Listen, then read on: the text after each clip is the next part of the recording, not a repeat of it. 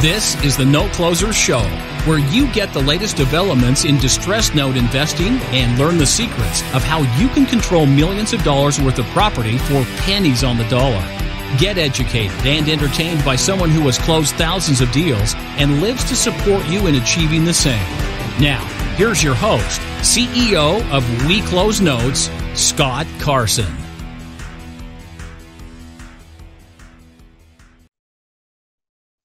Good morning, good afternoon, good evening, everybody. Welcome to this episode of the Note Closer Show. As always, Scott Carson, excited to be here with you today. I'm even more jacked up to have a buddy of mine join me all the way from Asheville, North Carolina. This guy is a rock star, a longtime real estate investor, spent some time in the note space, but just absolutely delivering some goods out to people out there. He's also a fellow podcaster, but this guy is just doing some amazing things, really taking people to the whole next level when it comes to income. So I'm excited to have from the next, our good buddy, Christopher Larsen, kicking butt and taking names, join us from Asheville this morning. Good morning, Chris. How's it going, bud? Scott, good morning. I'm psyched to be here. Yeah, man. Glad to have you. And you've done some amazing things. So for our listeners who weren't familiar with you, take a couple minutes or take a couple seconds, however long, and tell us a little bit kind of your background and kind of what you're focused on. Yes, Scott, thanks for the opportunity. I've been an investor for over 20 years. I bought my first property at age 21. I was investing in the stock market before that. I bought pools of distressed debt like we were talking about before the show. I've always wanted to be an investor. But really, it came down to freedom. I was in college. I went to Virginia Tech. I was studying engineering. But really what I loved was racing bicycles, and I wanted to be a professional cyclist. I trained with Lance Armstrong. I trained at the Olympic Training Center. My best friend was my roommate. He was my training partner.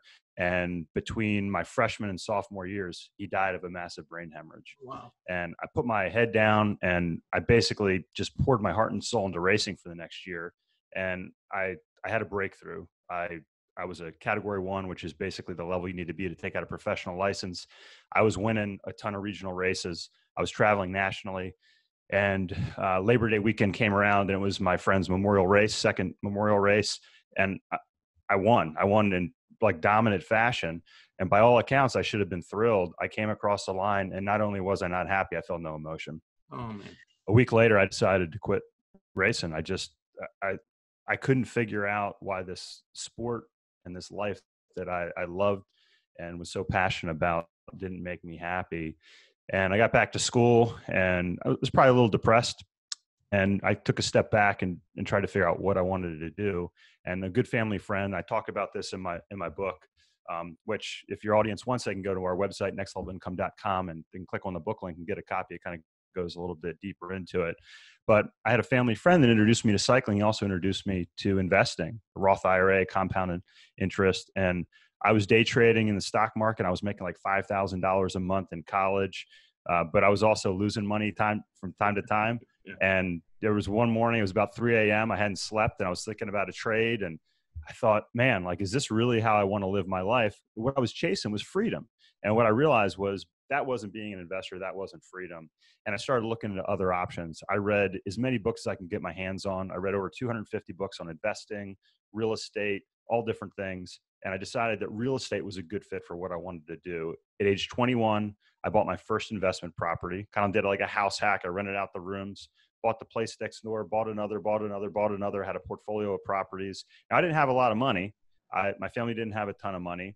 So I then went out and found a career I could make a lot of money. I spent 15 years in the medical device space, and I put as much money as I could into these real estate investments. And ultimately, over the past 6-7 years, transitioned exclusively into commercial real estate, specifically multifamily. We've been syndicating those deals for about 5 years now.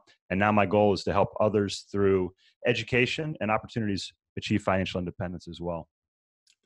That's awesome, Chris. I think all of us go through a transition in lives trying to figure out who we want to be when we grow up. And, Yeah. you know, I think a lot of people out there right now are feeling the same thing. Am I doing something that's going to make sense in the long term? Am I accomplishing all the goals that I want to do? And a lot of us are like what you were talking about. You're going through things, you get to be at the pinnacle. You're like, is this really what I want to do at the point when you reach that peak, when you're winning the race? figuratively speaking there for you. You talk about buying debt and then also being in the multifamily commercial space. Let's dive into that for our listeners out there, because there's so much of our listeners are looking at that space. And I'm glad, we'll talk about some of your debt purchases here in a little bit here, but where do you think the market is going? Let's start first with the multifamily market. And I know we don't have a glass ball to look at. We can't see the future. We can look a little bit back at our history. But where do you think the multifamily space is going to go with everything happening in the market these days, Chris? That's a good question. So at the core, I'm a demographics guy, Scott. And again, probably everything I talk about, I go through kind of in detail in my books. I'm an engineer. I'm a data guy. I was in school and I was reading stuff. And one of the books I read was by Harry S. Dent. And some people think he's crazy. He comes up with these predictions. But if you read about Harry S. Dent, he's a demographics guy. He talks about these big demographic trends. And I look at it like tidal shifts. So if you know the tide's coming in, you know the tide's going out, you might not know where the waves are going to hit if you're a surfer, but you know when to go out and go surfing. And that's how I look at it. So I was looking at demographics, and that's what led me into the medical device space. I knew the baby boomers were going to need surgery. And then I started looking, okay, where are these people going to move? I was in DC after I graduated from Virginia Tech. I ended up getting my MBA in finance, portfolio management. My wife and I moved up to the DC area to start our careers. And I said, man, people are moving to the Southeast. So my wife and I moved to North Carolina. I moved to Asheville, not only for the quality of life, but for the demographics. So when I was doing an analysis of my portfolio back in my early mid 30s, I came across the multifamily space, and I saw the same things with the millennials that I was seeing with the baby boomers. So really what I look at is where are we going this next decade? I'll tell you, I can't predict what the rest of this year is going to look like, Scott. I could tell you what our, collection rates are per property and go through that. But what the next 3, 6, 9 months holds, I don't know. Here's what I know. I know the trends and the fundamentals of the multifamily space aren't changing over the next 10 years. We still need 350,000 new units per year just to keep up with demand. We need about 4 million new units this decade to meet demand. So that's not changing. I think actually what's happening now is going to put a strain on supply. And we're seeing that. We're seeing units being pulled off or new projects being pulled off the market. We're seeing homeowners are delinquent on their rents in record numbers going back. And that means that more people are going to rent. I'm not happy about that, but that's a fundamental change, or that's a fundamental that's not going to change going forward. So I think short term, there's certainly going to be some unique opportunities for people that got a little overextended. So if you're looking to acquire a property and you have cash to deploy, I think that's going to be a good time, because if you believe in the long-term fundamentals, that's not changing. Totally agree with everything you're saying there. It definitely be needed, especially when you're looking at what 10% of all homeowners are in forbearance agreement right now. And before this all happened, I've been saying, 1 in 10 Americans are already a month behind on their mortgage before this happened. Yeah. It's a scary thing. And so, we're going to need the affordable housing. I don't think it's just going to be the multifamily thing. That's going to be the mobile home park aspect of things. People are going to have to downsize or figure out where to go. And you're right. It's not just in where you're at and where I'm at nationwide. There's a huge need for housing, its affordability, multifamily, and things like that. The one thing I am a little concerned about in that space is, as we've seen, is that I think multifamily obviously has been at peak. It's been the most aggressive asset class, I think, for the most part. I hesitate to say, but almost the most overpriced aspect of things, because you get a lot of people moving into it, I think, overpaying for assets with the idea that they're going to cash out of it in 2 to 3 years. And you and I, you're shaking your head, agreeing exactly with me on that. You've got to be in that long term, knowing when the tide's coming and going out. I love that analogy. So there's going to be some opportunities, people that over leverage the property, overpaid for it, that you can pick up on the debt side in 12 to 24 months for the most part. I think you'd agree to that, huh? I do. And, with my partners, we've looked at similar trends. And actually about 9-12 months ago, we started looking at A-class properties, because we said, okay, hey, there's a pullback. And again, you can watch these trends. I mean, I talk about in my book, going back to the savings and loan crisis in the early 90s, watching both my parents lose their jobs. I lost my internship coming out of 2000. I was there in the Great Recession.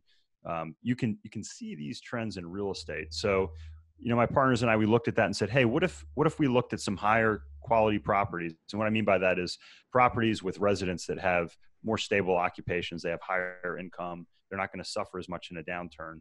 So I think, you have to be selective within the space. So you say multifamily, well, what are you talking about? Are you talking about Class C properties? Are you talking about affordable housing? Are you talking about subsidized properties? Are you talking about luxury properties? I've always been a fan of B, A- in that space. Although we have properties going back into the 70s that have been built. So I think you definitely have to be selective. We've seen cap rate compression on the lower end of that scale. And you certainly see people that are overpaying. They just want to get a deal done. They think they can raise rent 7% annually and hit their numbers. You're not going to be able to do that this year, I don't think.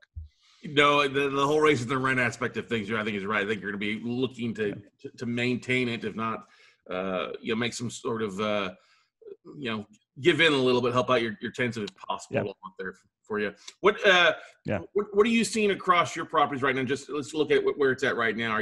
What kind of payment rates are you seeing people, in the high 90s still percent collections? Are you seeing a little bit more of leniency on that stuff? How's that kind of working out for you right now in your properties? Yeah, great question. So if we look nationally, we're seeing, mid 80s are collections. And, typically if you go back a year, you're seeing like, high 80s is your typical collection. So, they're off a little bit. If you look at our portfolio, the properties that I own, we have about 1,200 units total in the properties that we own going back to 1974 all the way up to 2014. The properties built in the 70s. Or early 80s, we're seeing collections in the high 80s. That segment is 88, 89% collections, April and May. So solid, not fantastic. The properties that are, more on the B plus A minus side, those collections are essentially unchanged. So we're talking about 97, 98, and 99%. Wow, that's phenomenal. That's really good. What's the geographic makeup of your units? So is it all there roughly around where you're located or spread out a little bit? A good question. So again, I stated I moved to the Southeast on purpose to follow these demographic trends. I like the Southeast from a multifamily space. I've owned properties in Texas and South Carolina, North Carolina, Georgia, with my partners, Kentucky, Tennessee. But right now, our portfolio is mainly based in the greater Atlanta market, as well as North Carolina. So we're talking about Raleigh, Charlotte, Atlanta. There's 30 some different submarkets in that MSA.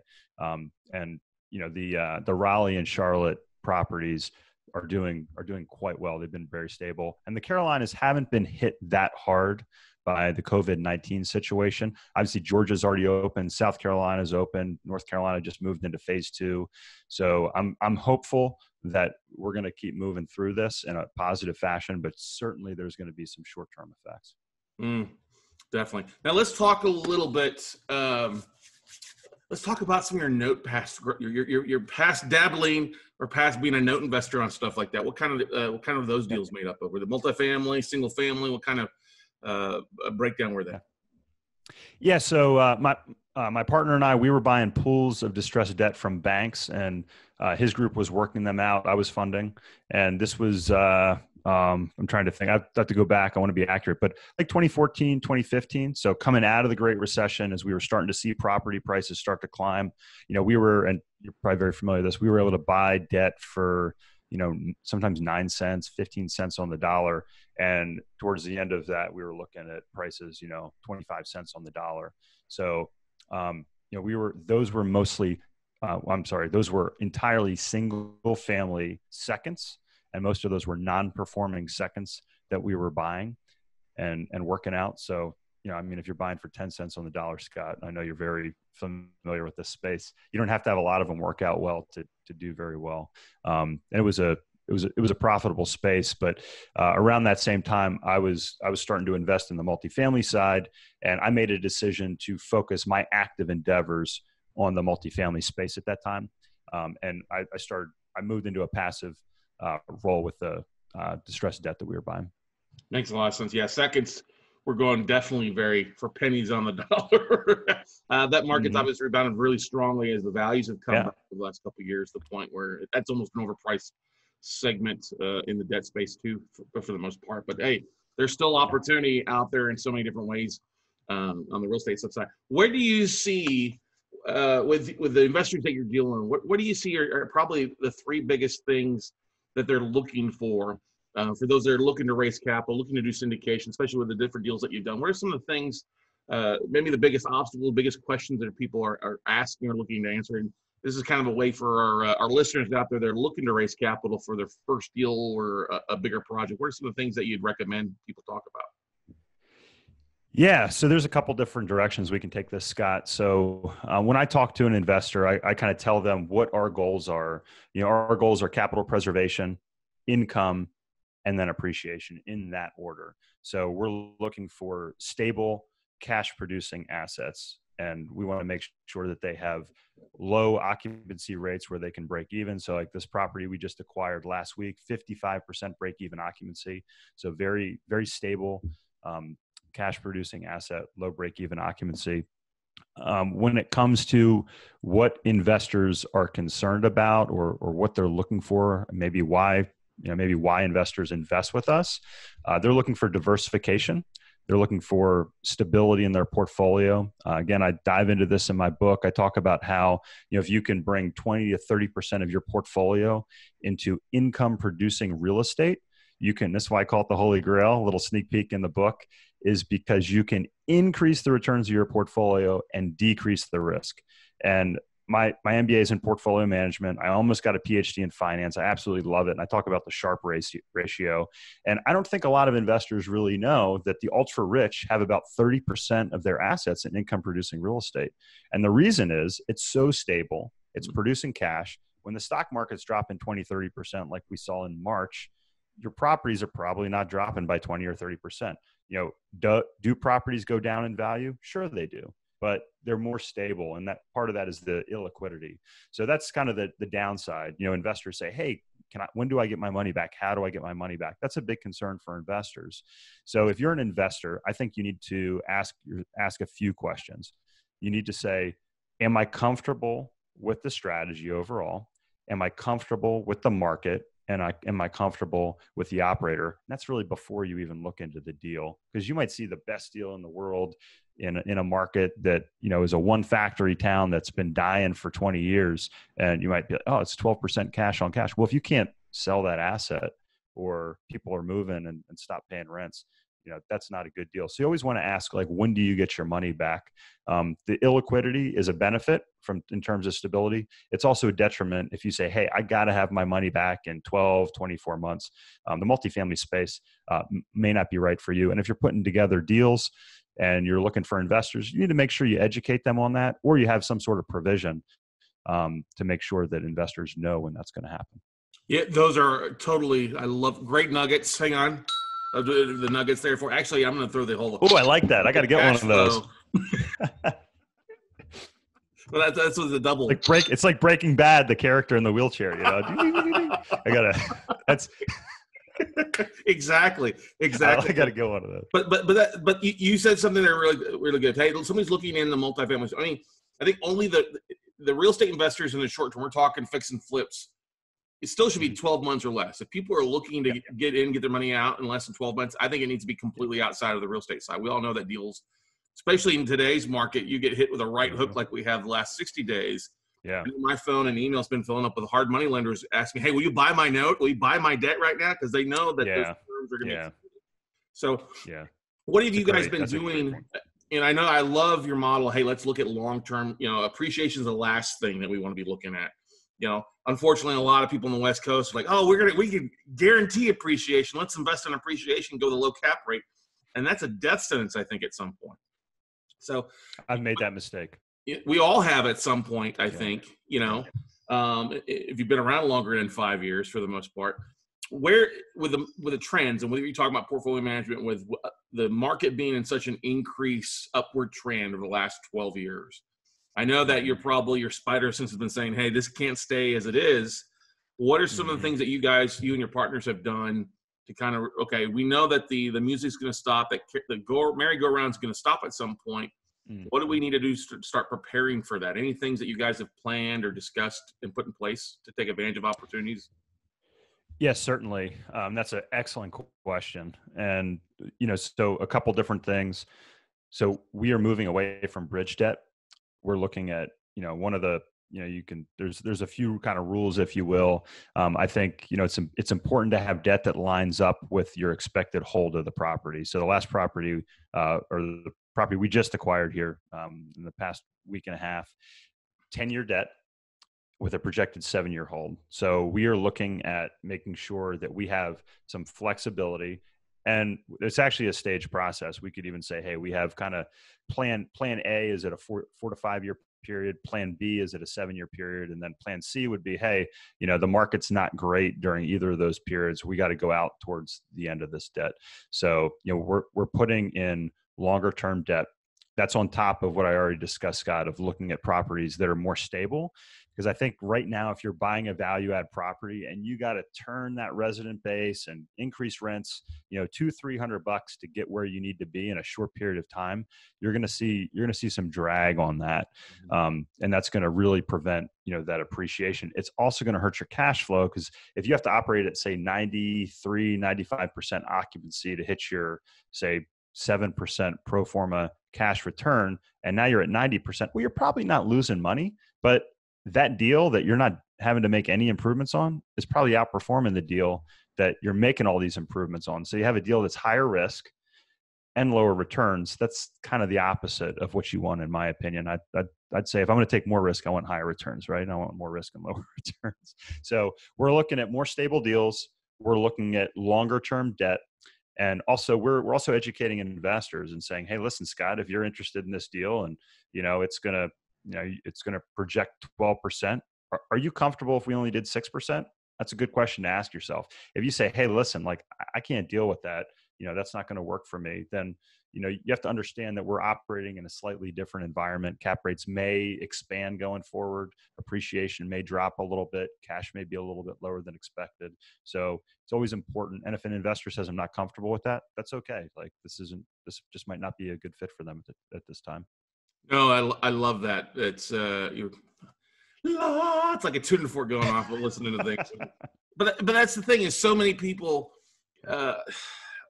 they get into it with the new puppy investor. I'm so excited. I'm excited. Oh, we got a deal. We're gonna get it done. You said something earlier on like, hey, I got to get a deal done. And that is like the worst type of, take your time, make sure it's a good deal, not a dud, as we always like to say out there. Has there been any mistakes along the way? I'm sure there has been, but any deals that have kind of, when you think of duds or stuff, you're like, crap, I shouldn't have done that. Anything that stands out in your past, Chris? Because we've all got them. Oh yeah. And that's part of, in the medical device space, I train reps, manage a team. One of the things I enjoy is you teach people, and one of the best ways to teach people is to tell them your mistakes so they don't make the same mistakes. Yeah. And, I was buying properties in the late 90s, early 2000s, and I say I timed the market perfectly. And what I mean is I put my first property on the market to sell, and I watched the property values drop 30% while it was on the market. I was like, man, if I could have pulled the trigger or a lever at that time and liquidated everything, I literally would have timed the market perfectly. It was the end of 2007. I waited too long. So that's one thing. Like, don't get greedy. There's a great saying. It's I'm blanking. It's not Rockefeller. So I'll come back to that. But it may be Templeton. But he said, my secret was I always sold a little bit before the top and I bought a little bit before the bottom. And that's why I talk about the title shifts. Like, you don't have to time it perfectly, and don't try to time it perfectly. You're probably going to get run over by the steamroller if you try to pick up that last penny. So that's the first lesson. Like, go with the flow, but have a plan, always be kind of selling and buying, on your own timeline. When it comes to, let's talk about the multifamily space. So the worst deal I was in, I was actually an LP. I was a limited partner, a passive investor in a deal. And we bought it in Houston around 2013. Oil was hot. Things were off the charts, and it's kind of like about the same as we are right now. Oil prices dropped. The economy in Houston tanked. Yeah. Then the hurricane came through. That property, we had a management issue. We had pulled some money out. So then we had a capital call. So here we got an investment that's not performing well. And then the operators call me and say, hey, you need to send us a check so we can keep operating this deal. So, that and so what are the lessons? Again, you need to prepare for these things. So one, don't get over leveraged. So we had a little bit too much leverage on that property. Two, keep a close eye on management. And three, it goes back to one of the things I said a few minutes ago, which is be comfortable in the market you're in. If you're in a market like Houston was at the time, it wasn't as diverse as it is right now. Then if that one sector of the economy, or let's say you buy a multifamily or a student housing deal in a property, and now there's no students in the property because of COVID-19, that's a big risk. So, you have to be comfortable with those things. And that's something I tell investors. I say, listen, I'm always going to invest in these deals alongside you. So, this is what I look for. And I always walk through that with people. So again, the converse of the things we look for is, you can make mistakes by not doing that. Don't over leverage, make sure you're buying in diverse economies, and make sure you keep a close eye on operations and management.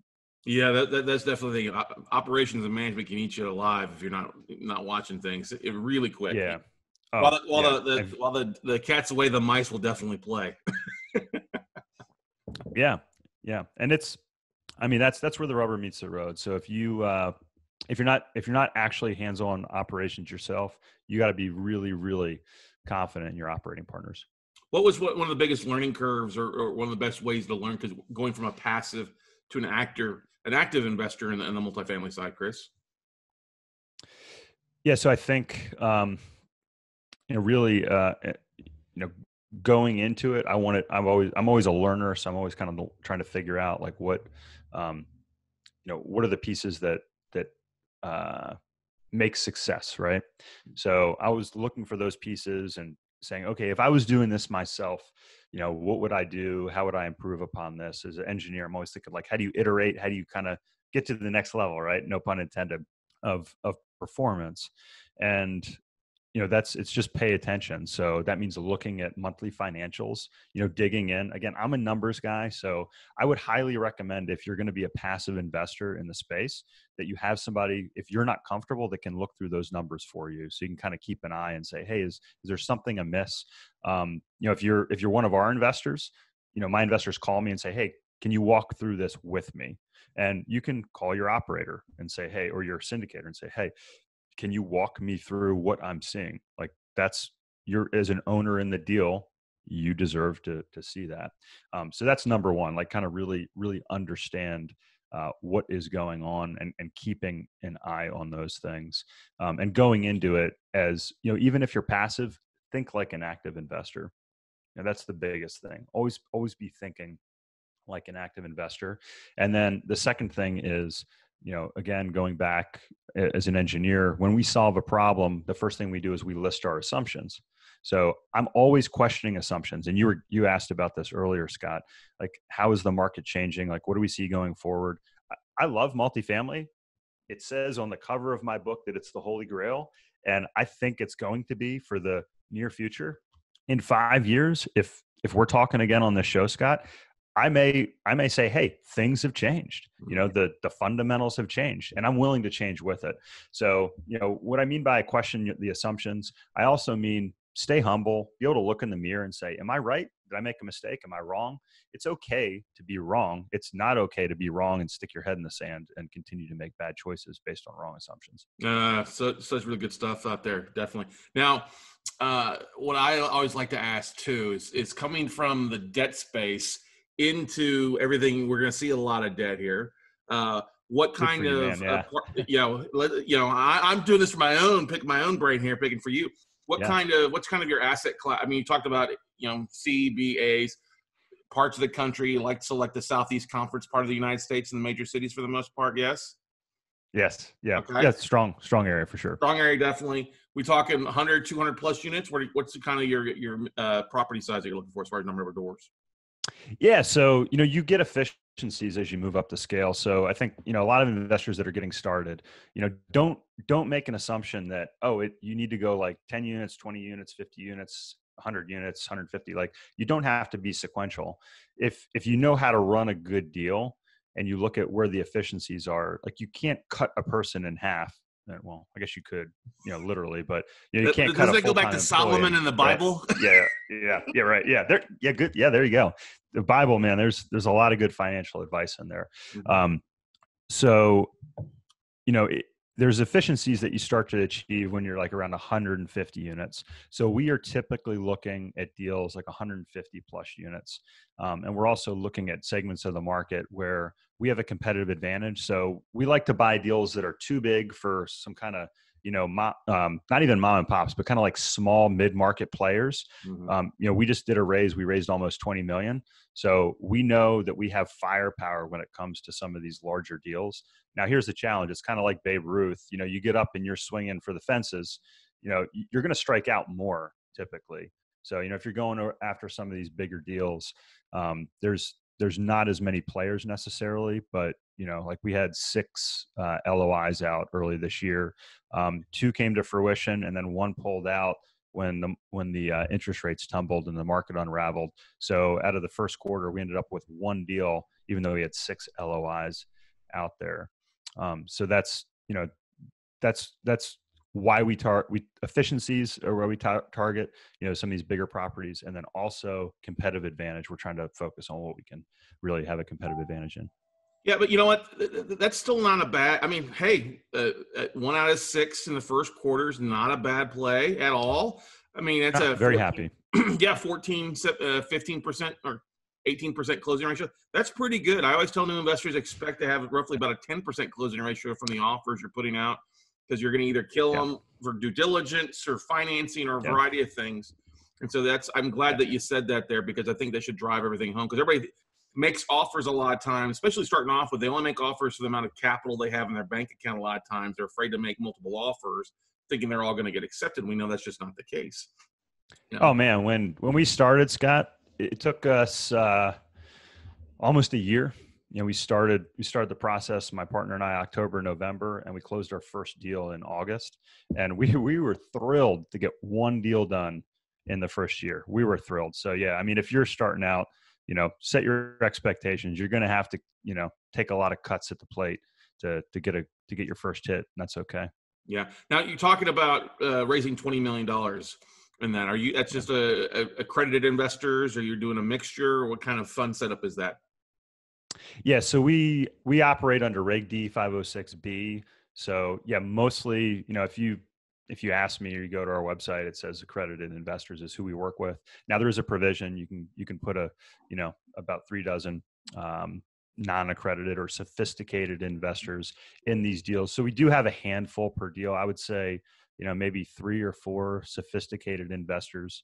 I do say allow in per deal, because if you call me and you say, hey, I meet, kind of I'm really close to meeting the minimums, or even if you're accredited, you might not be allowed into our club to be a good deal. Like you got to be a good fit.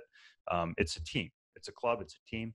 We want to make sure that everybody's on the same page, and we can raise the money. So we're not trying to squeeze people in to something that's not a good fit for them. Makes sense. What are some of the best ways that you guys have, if you don't mind sharing, some of the best ways that you guys have raised capital or put yourself in front of the right people to fund these deals, to be a part of it? Any tips you want to give our listeners out there? Yeah. So I wish there was, like, if I had some magic, tip that I'd say, hey, listen, here's how you can go from 0 to 20 million in your first deal. That'd be a great class to tell there. If anybody out there has that, call me. I'm all ears. I started, here's the best tip I have. It's really just build your network. And I read a book in college. I think it was called, Build Your Parachute Before You Jump, something to that effect. And it was just about building your network, and it resonated with me. And, Dale Carnegie had to win friends and influence people. And now I've had a lot of people help me along the way. I love to help people. I've got a couple of young guys here, young people here, because they're not all guys. I say guys from the Northeast, young individuals here in Asheville that I mentor. I kind of help, give them some insight into different things. So I would say, always be trying to build your network. And after you do that, let people know what you do. I mean, if you're confident, you're good at what you do, don't be afraid to let them know that. I mean, I wrote this book 2 years ago as an ebook, and I sent it to people. And I came across a company a few months ago that said, "Hey, we can publish your book in like 8 weeks, and even if you don't have one written." I was like, "Well, I wrote it," and I sent it to them, and it's been really great. What I found, Scott, is that it shares a bit of my personal story. And I have friends that have known me for 5, 6, 7 years or even longer that read it. And they're like, "I didn't know that about you." And it's because, I don't go around talking about my childhood or my personal struggles. And, especially if you're successful, you don't talk about your failures, but it's important. Yeah. So I would say build your network, let people know what you do, and don't try to fit people in. Meet people where they are, and they'll come to you. And then just give as much. This is one of our first podcast guests. He talks about just give away as much value as you can. And that's what I've really focused on, is just trying to help as many people as I can. And it seems that, if 1 out of 10 of those people I help comes back, that's like we were saying, that's a pretty good rate of return. That's not why I do it, but it just seems that that's the way the universe works. Exactly. Love it. Love it. Love it. Chris, now I got a really important question for you. Really, probably the most important one that's been on my mind since I found out you went to Virginia Tech. You big Hokie fan? You Beamer ball?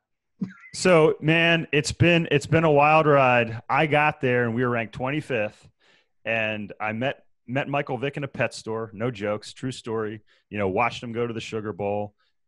I was on the cycling team, so we actually used to sell as fundraisers. We'd sell like pretzels and lemonades. I got to go to every game, when I was in college, and it was an awesome ride. And then we've kind of, tumbled from there. So I'm looking forward to the day I can take my sons to a game and be proud again. So yeah, I'm a fair weather fan. I'll admit it. I'm a fair weather fan. But yeah, I do love the Hokies, man. Gotta love the Hokies. That did a lunch pail box defense, showing up on a regular basis. Although it is sad to see the longtime defensive coordinator just retired, didn't he? If I remember correctly. Yeah, and I actually, so when I worked for State Farm, the agent I worked for was Frank Beamer's nephew. He was the team captain, Brendan Simonis. Great guy. I mean, great guy, great family. The Beamers, I mean, that whole family, they're just fantastic people. Great work ethic. There's just, to me, like that was a good fit for me. Actually, I looked at UVA. I looked at Duke. I looked at some other schools kind of in that area. I'm from Maryland. But I got on that Virginia Tech campus and I saw the beauty of the mountains, and then just that good, humble work ethic really resonates with me. And I just love it. You go to the UVA games, they got their little blue blazers on, and, and they're making fun of you. And then we won every year I was there, but 1 year, we beat those guys. And I got a lot of friends from UVA, but I just think there's that humbleness and that, like you said, that, lunch pail defense, man, it's something special. Well, and that's the thing, I think more so than anything else, there's a lot of analogies and similarities, I think, between that aspect of defense and successful real estate investors. You show up, you do your job, you do it the best of your abilities, you're constantly learning, you're there as a good team, you're networking. And I think about how especially Beamer handled the situation with the mass shooting that took place there on the campus years ago. I actually sent Beamer a letter. I've been to Blacksburg a couple times for my travels and sent him a letter. He actually responded back. I was very surprised that he actually sent back a quick note to me, but just says that, you show up, you're going to have some great day. Some days you're going to have your lunch handed to you. And if you're an investor out in the market, kind of getting your lunch handed to you right now, take some time. I think you gave some really great pointers without really talking about it. Educate yourself, read, learn what's going on in the market. Don't count on the highs or worry about the lows. Play somewhere in the middle and make sure you've got plan A, plan B, plan C in case things don't always work out for you. And that's a beautiful philosophy, a beautiful business plan there, Chris. Sharing. That's so good, man. And for anybody that's struggling right now or that's taking some hits, I mean, what we've done in the past 2-3 months is really focused on the fundamentals, just focused on, putting out content, talking to investors, over communicating. So, educate yourself, focus on the fundamentals, focus on what you can control. And, there's going to be some sleepless nights, but try to focus on the positive. Yeah. Chris, what's the best, first of all, what's the best way for people, again, I know you said it early on, for them to go to your website to get a copy, download your book or anything like that? What's the best way for them to get a copy of that book and learn more? Yeah, so check us out, nextlevelincome.com. You can check out our podcast there, the Next Level Income Show, where we help you make more money, keep more money, and grow your money. And we do that through opportunities to educate yourself and also opportunities to achieve financial independence through cash flow real estate. You can check out our book, Next Level Income, and it's at the book link. So click on there. Your listeners today, Scott, can get a free copy. Download it today. And if you put your address in, I'll send you a copy as well. That's awesome, man. We appreciate that great so much there, Chris. Definitely. So, hey, guys, Note Nation, listen to what Chris talked about here. Shared some amazing nuggets out there. I know many people are wanting to up their game, going from the single family to the multifamily, going from the D class to an A class, and really helping you put some things together. Do what Chris did. Learn, surround yourself with great people, and then really plan on being that, make sure that deal works on an up and down aspect of things, and that you're not trying to squeeze a dud into a deal or a square peg into a round hole when it comes to buying real estate. So, Chris, thanks for coming on the No Close Show, man. We really appreciate having you today. Scott, thank you. I love what you're doing here. You provide so much value for your audience. I really appreciate the opportunity. Thanks, bud. We'll see you around. All right, guys, that's going to wrap it up for this episode. Go out, take some action, download Chris's book, nextlevelincome.com. Click on the link. And like you said, if you put your address in, you'll get something in the mail. That's a beautiful thing. I thought I was the only one doing that with my book. Who knows? That's a good thing to see out there, everybody. So go take some action, buddy, and we'll see you all at the top.